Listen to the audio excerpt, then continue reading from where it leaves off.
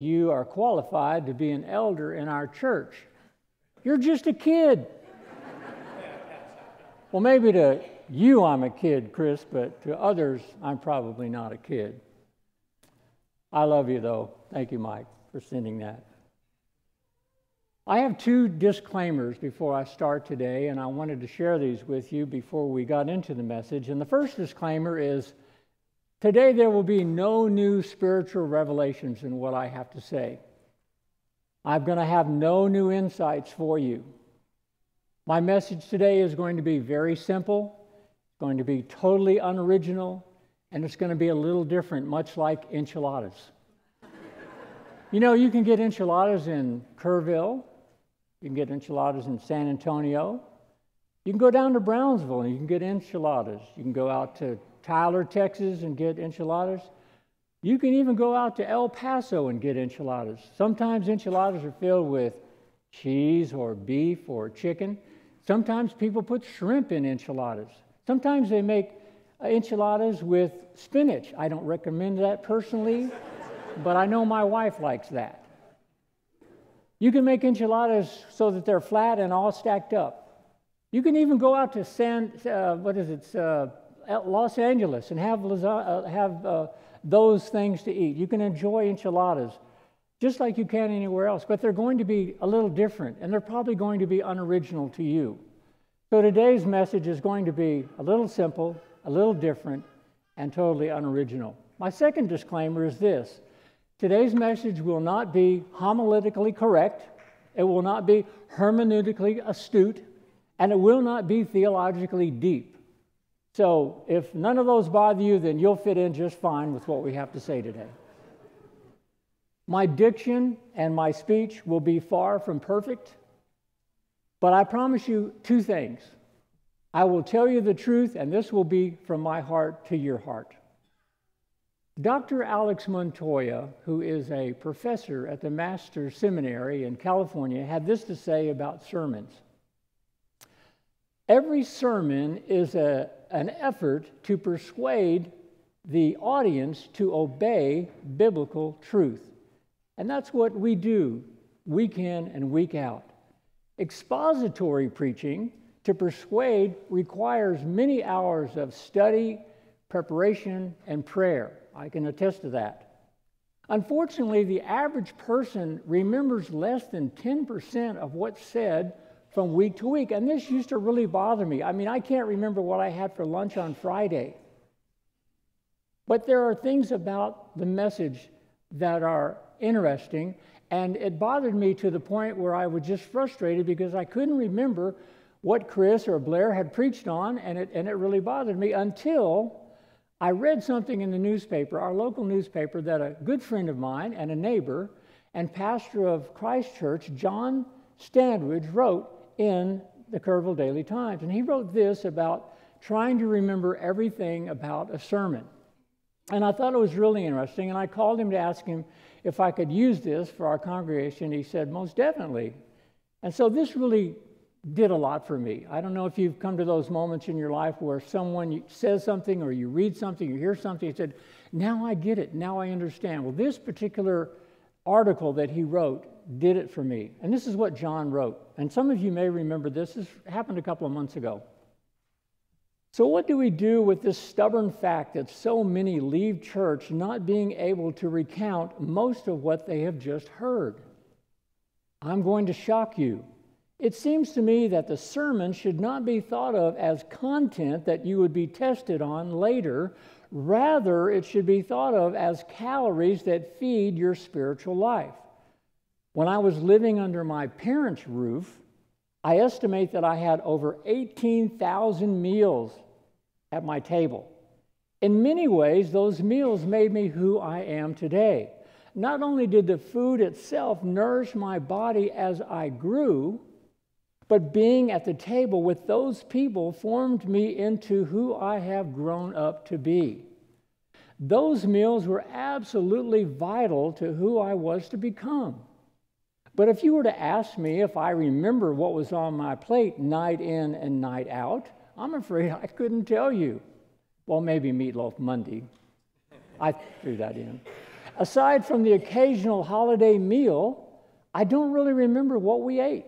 But I was there being faithfully fed and loved, and that is what shaped me. The sermon is not simply content given for a personal spiritual growth, but for spiritual growth for the people of God. Faithful pastors strive week in and week out to put a good, square meal in front of their people. They do this with sensitivity to their particular context, place, people, and time. We simply get off on the wrong foot when we look at it as content receiving individuals, rather than God's inerrant word relished in community, unquote. So basically what John is saying is that consuming content provides calories for us. Consuming content will have a lasting impression on us. So please feel free to consume all of the spiritual calories you can this morning. Turn in your Bibles, if you would, please, to the book of Ecclesiastes in the Old Testament. Job, Psalms, Proverbs, Ecclesiastes. Ecclesiastes chapter 3. This is going to be our springboard verse, not our text verse, but our springboard verse for what I'd like to share with you this morning. Job, Psalms, Proverbs, Ecclesiastes, chapter 3, verse 1. Written by God, of course, and his instrument was Solomon, possibly the wisest man that ever lived. Ecclesiastes chapter 3, verse 1. And this is what is written. There is an appointed time for everything, and there is a time for every event under heaven. He's saying not just a time, but an appointed time. Not just some events, but every single event. That sounds to me like intelligent design. Someone is doing the appointing. Someone is causing every event at an appointed time. What kind of events is he causing? Well, if you read the next 7 verses, you'll see just about everything that happens in your life and my life. It covers just about everything. We won't take time to read those, but I'm sure you've heard those before. So who is doing the appointing? Who is causing every event? Well, it's certainly not me. It's not Chris.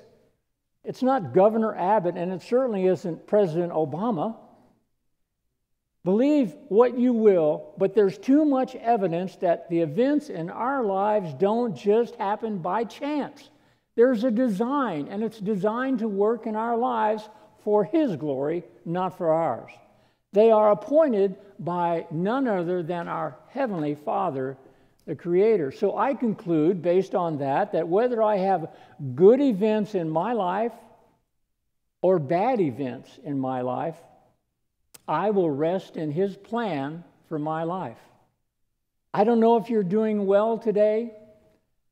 I don't know if you're not doing very well today. But I do know this. Everything is going according to God's plan for your life and for my life. And I want you to know that as a Christian, this gives me a tremendous amount of peace, knowing that there is my Heavenly Father directing every event at the timing that He has allowed it to happen in my life. That gives me a lot of peace. I don't have to worry about anything because He's in charge. Now, the text today is from Ephesians chapter 2. And I would like to read for you the first 3 verses of Ephesians chapter 2. The Bible says, "And you were dead in your trespasses and sins, in which you formerly walked, according to the course of this world, according to the prince of the power of the air, of the spirit that is now working in the sons of disobedience. Among them we too all formerly lived in the lust of our flesh, indulging the desires of the flesh and the mind, and were by nature children of wrath, even as the rest." If we ever hope to grow spiritually in this life, We have to understand these verses. These are foundational verses for our walk with Christ. The Bible says that we were dead. We were dead. Not physically dead, but spiritually dead. Prior to salvation, we had no way of understanding what was going on. Genesis chapter 3 tells us that we inherited death from Adam and Eve because of their disobedience. We were in Adam. Theologians call this the inherited sin. Much the same way we inherit physical traits from our parents. My dad was called Red by my mother for all the years they were married. He passed away in 2003, and he had red hair, and I more than likely got my red hair from my father. He also died with a full head of hair. I didn't get that characteristic.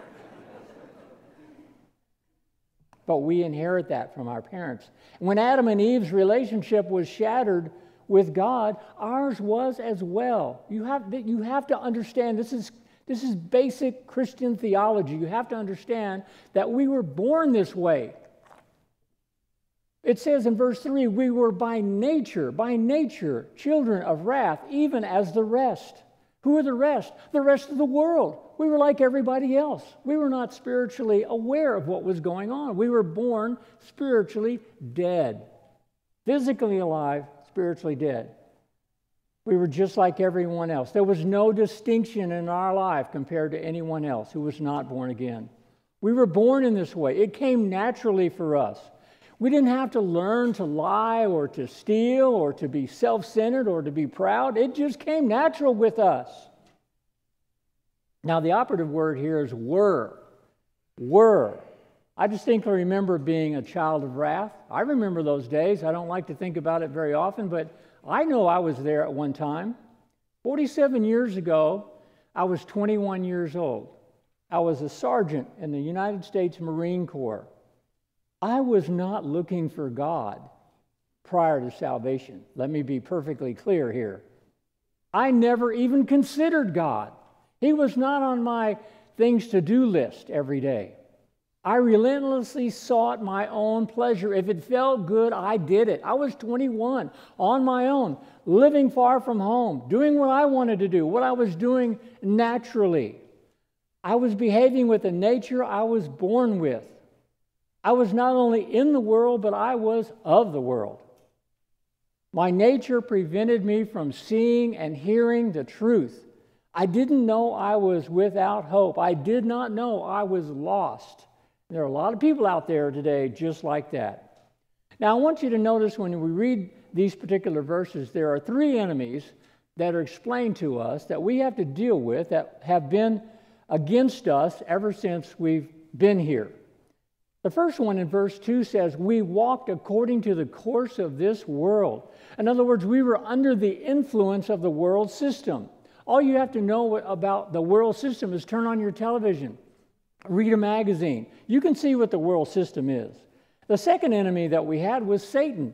In verse 2 it says, we walked according to the prince of the power of the air. And I was walking just according to his desire for my life. Believe me. We were under the direction of Satan. Now, our third enemy, and personally probably the worst one, is the flesh. Verse 3, we lived our lives indulging the desires of the flesh. If it felt good, I did it. We were under the direction and the desires of the flesh that we lived in. Why couldn't we see this? Why not? Because we were spiritually dead, unable to realize the situation we were in. Notice Paul uses the words, you formerly walked. And we too all formerly lived. The you are the Christian Gentile saints and us today. The we too are Paul and the Christian Jews. You see, all Christian Jews and all Christian Gentiles have this in common. We were lost with no hope. By the way, I just throw this in for free. We are not all God's children. We're not all children of God. Not every person that lives on the earth is a child of God. We're not born a Christian. We don't just, because we're born into a home with a mom and dad who know Christ, we automatically become Christians. No. Let me read you a verse from chapter 8 of John.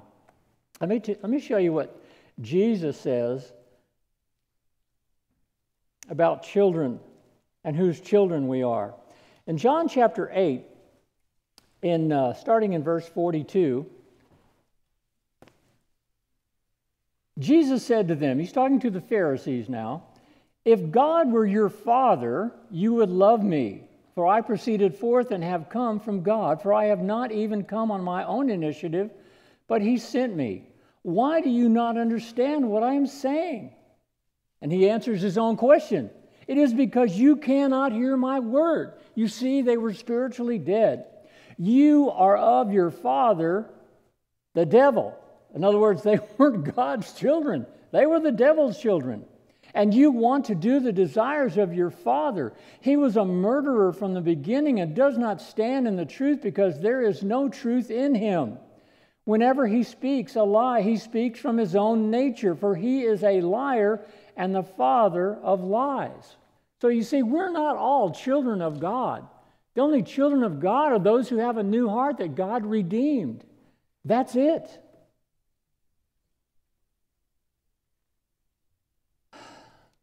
That's who we were. That's who we were. I'm not that person anymore. That person died in January of 1970, 46 and a half years ago. Galatians 2:20 says it best for me. "I have been crucified with Christ, nevertheless I live, yet not I, but Christ liveth in me. And the life that I now live in the flesh, I live by the faith of the Son of God who loved me and gave himself for me." By the way, unlike prior to salvation, we now have the whole armor of God, do we not? We have the shield of faith. We have the sword of the Spirit. We have much more now. Now let's look at verses 4 through 7 of Ephesians chapter 2. "But God, being rich in mercy, because of his great love with which he loved us, even when we were dead in our transgressions, made us alive with Christ. By grace you have been saved, and raised us up with him, and seated us with him in the heavenly places in Christ Jesus, so that in the ages to come he might show the surpassing riches of his grace and kindness towards us in Christ Jesus." I want you to notice those two words, but God. But God. God provides the world's greatest rescue mission ever. Against the backdrop of our total helplessness, we have but God. My two favorite Bible words in the entire Bible are these two words, but God. What was impossible for you and for me, God made possible. This is why we praise and honor him every day of our lives as Christians. I want to tell you about a long-time friend of mine. Back in the 70s, I was principal of a Christian school. And because I was principal of a Christian school, our school was sponsored by a Baptist church. And because of that, I was also the education director in our church. And in our services, the pastor and the associate pastor sat up on the platform, and then the music director and the education director sat on the other side. And the man sitting next to me, who was our music director, was affectionately known as Brother Slick for obvious reasons. Brother Slick. Love the man. He's gone home to be with the Lord now, but he was a wonderful man, and there were characteristics about him that I truly admired. I remember one time we were at a men's conference, and there were probably 4,000 men at this conference, and toward the end, we sang "How Great Thou Art." It was amazing to hear that many men sing "How Great Thou Art." I mean, it was truly inspiring, truly uplifting. And I'm standing next to Brother Slick, and all of a sudden, he starts kind of moving around like this, and instead of singing, he was breathing kind of, and I thought, what is wrong with him? And then as we finished the song, as it's so quiet at the very end, he lets out with this loud, he couldn't hold it anymore. He just had to shout and give God the praise. Everybody laughed. It was really kind of funny, and it was kind of scary, actually. I was standing right next to him. What is wrong? Well, that same thing happened that day we were reading this particular scripture. Our pastor was preaching on Ephesians chapter 2, and I started to get that feeling. I was looking over him. He was starting to kind of move up and around like this, and he turned a little red, and then he started, and I knew something was getting ready to happen. And when he talked, when our pastor talked about but God, he flew up out of his chair and walked, and he said, I can't hold it in anymore. I can't hold it in anymore. I just got to praise the Lord. Now, this is a Baptist church, you understand. This is not a Pentecostal church or anything, but this man, and I loved him so much. He was so loved. But he was a man who experienced God's grace, and he understood what but God meant. Why did God do this for us? Well, it gives us the answers. If you read these verses, you can see the answers as to why would God do this for us. He says in verse 4 that God is rich in mercy. Why? Because God's nature is to be merciful, is it not? Also in verse 4 it says, of his great love for us. God's nature is to love because God is love. And then in verse 7 he says, the third reason is because of his grace and kindness towards us. Because God demonstrates his grace and kindness to us. And I would add, there's probably another reason as well. Because nobody else could. There was no one else there to do that. Buddha sure can't do it. Muhammad is never going to be able to do it. And I know darn good and well the Pope is never going to be able to do it. Only Christ could do this for us. Look at verses 8 and 9 of Ephesians chapter 2.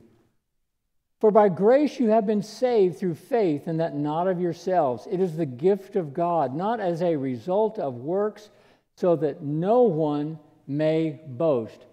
How did God do it? What avenue did he take to make this transformation in our lives? The Bible says it was done through faith, by faith, not faith plus good works. Faith alone, through Christ alone. It is all from the grace of God. He did not most of it, not some of it, not occasionally thinking about it. He did all of it. He did everything. We need to get a grasp on that. Our good works have nothing to do with salvation. Do not be confused about this. My mother, who, as some of you know, recently passed in July, and I spent quite a bit of time with her alone in the hospital. I talked to her about the Lord. I talked about her relationship to the Lord. And although she had been to church many times in her life, and she knew this, she was still at her age of 87, and hearing us talk about this from time and time again, she still thought, well, I just hope I'm good enough. Mom, it doesn't have anything to do with how good you are. And it just really bothers me that so many people are confused about this, that we can't earn our way into heaven. We cannot be good enough. Our good works have nothing to do with salvation. We are justified before God through faith, not our good works. However, good works have everything to do with how we live, our lifestyle. You might say good works are the byproduct of salvation. I would add good works happen naturally after salvation. It's a natural outcome of our relationship with Christ. By the way, within these 10 verses is a simple 6-word formula for sharing your faith. I know sometimes it's scary when someone asks about your faith and why you believe what you believe and what you want to share with them, and maybe you don't know where to go in the Bible and you don't know the Romans road to salvation and all of that. But I can tell you, if you'll go to Ephesians chapter 2 and just think about these 6 words, It will help you to demonstrate to them and share with them the truth of the gospel, because this is the gospel of Christ. You'll notice in verse 1 it says, you were. What that does is it reveals our spiritual condition. That's where we were. Ken, we were dead. We were dead. And then number 4, in verse 4, it says, but God, which reveals what God did in our spiritual condition. So we were dead, but God reveals what He did for our spiritual condition. And then finally in verse 8, through faith, which reveals the method that God used to change our spiritual condition. So you see, you can use this to share your faith with other people that don't understand. This is the gospel. Now, people who take Scripture out of context think there is a problem here.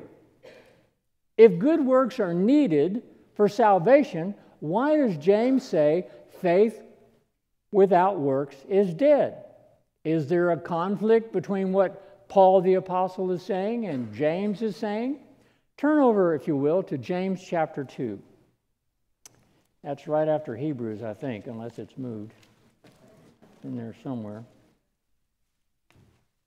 One time, Chris got up and he said, turn your Bibles to some book in the Bible, and for whatever reason, for the life of me, I thought, where is that? And I'm thinking, man, I went to Bible college.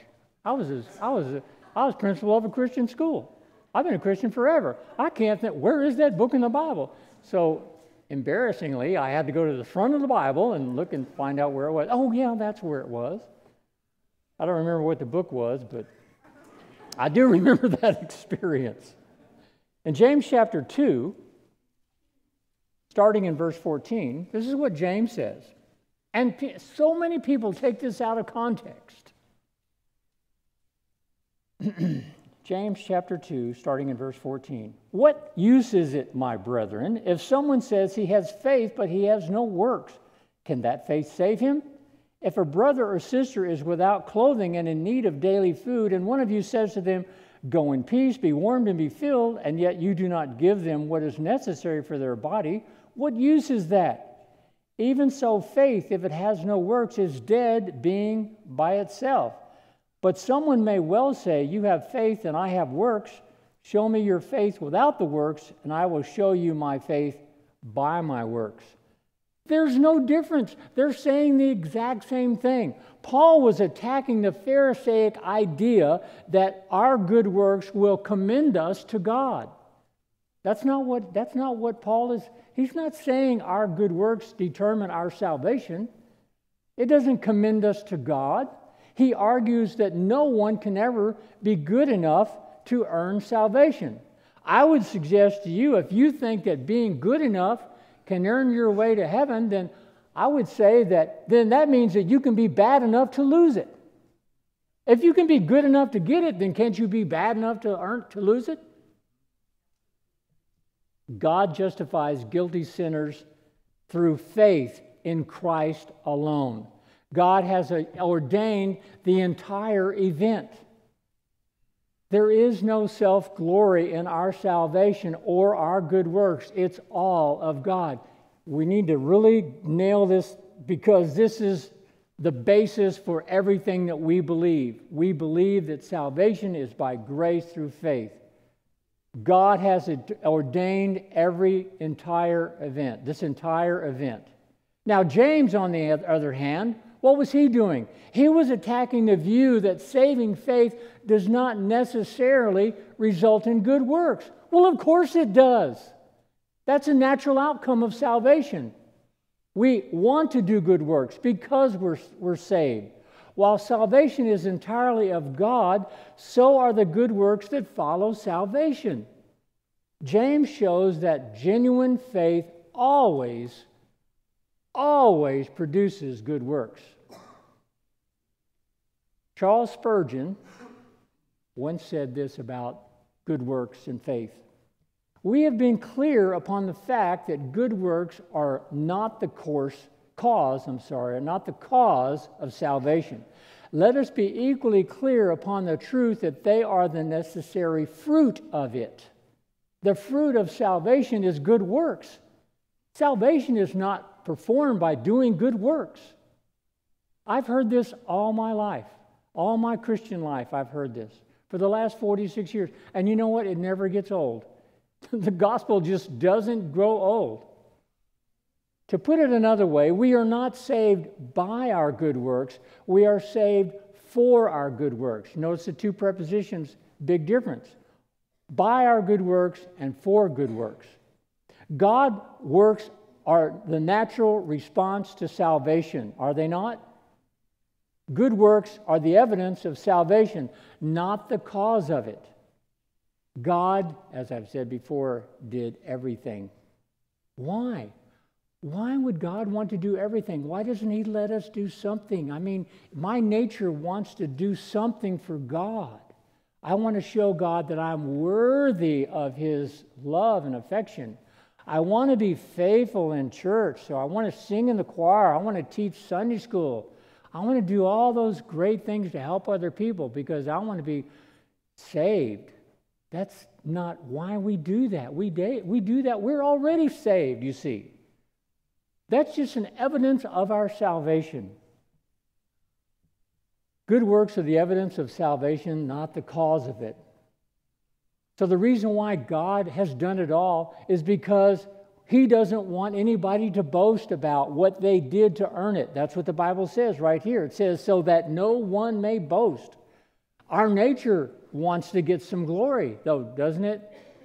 It's like the guy that comes and visits a church and he's very wealthy and everything, and he wants to feel good about himself. So, you know, when the offering plate comes around, he doesn't take that $100 bill out of his wallet and fold it up real small and put it in the offering plate. Oh no, he opens that thing up real wide and lays it out there, kind of lingers with it. He wants everybody to see how much money he gave. You see the difference?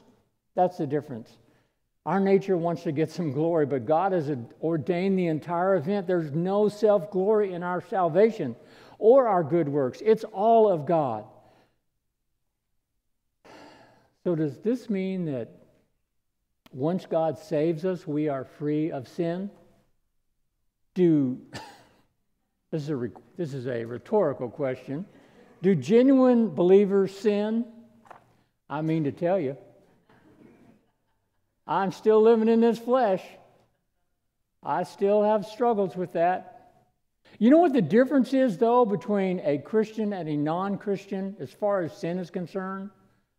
A Christian has a deep hatred for sin, a repulsiveness to do it. And when a Christian sins, that desire is there to fight against it. Doesn't mean they'll always win, doesn't mean we will always win against sin, but it does mean that we hate that, and we hate that we have done that. I say things sometimes that I can't believe that came out of my mouth. I can't believe I was so sarcastic or so judgmental or so critical of other people. I can't believe that, and I have to repent and say, yeah, I'm still in this body. I'm still dealing with that sin, and I hate it. I hate it when I do that, and I wish I could take those words back. We deal with that every day. So the natural result and evidence of salvation is the demonstration of our walk with Christ. You see, walking is a metaphor for lifestyle, how we live day in and day out. Ephesians 4:1 tells us, I implore you to walk in a manner worthy of the calling with which you have been called. In Ephesians chapter 5, verse 2, the Bible says, therefore be imitators of God as beloved children and walk in love, just as Christ also loved you. In Ephesians 5:15, the Bible says, therefore be careful how you walk, not as unwise men, but as wise, making the most of your time, because the days are evil. God doesn't save us so we can live to ourselves. It's not about us. It's about Him. It's all about Him. God doesn't save us so we can do our own thing either. The purpose of our salvation is Christ-likeness. I would persuade you today not to be content with just having a ticket to heaven. There's a lot more to being a Christian than showing up on Sunday morning. There's a lot more to it. I would persuade you today to think about that. Don't be satisfied with just that. Take what God has given you and let it change your life forever. Forever. And He will do that. He will give you a new desire for things that you perhaps never had a desire to do. Let Him change you. Let Him mold you. Look at verse 10 in closing. Ephesians chapter 2, verse 10. And he sums it up this way. For we are His workmanship. Whose workmanship? His workmanship, not our workmanship. For we are His workmanship, created in Christ Jesus for the purpose of what? For good works, which God prepared beforehand so that we would walk in them. Do you see it? God sovereignly prepared good works for each one of us before time began. We are responsible to Him to walk in them. Let's pray. Heavenly Father, we are grateful today for the truth of salvation, for the truth of the gospel of Jesus Christ, who teaches us that salvation is entirely because of your mercy and your grace and your love. Nothing that we've done or deserve has anything to do with salvation. And yet, Lord, we know that after our relationship with you has begun, that we have a natural inclination to do those things that bring honor to your name, that our life would be filled with works. The things that we say and do would be good, and that they would be a blessing to others. Help us to be a blessing one to another. Help us to be doers of the word and not hearers only. Thank you for this time this week, and I pray that you will receive all the glory and honor that's due you. In Jesus' name, amen.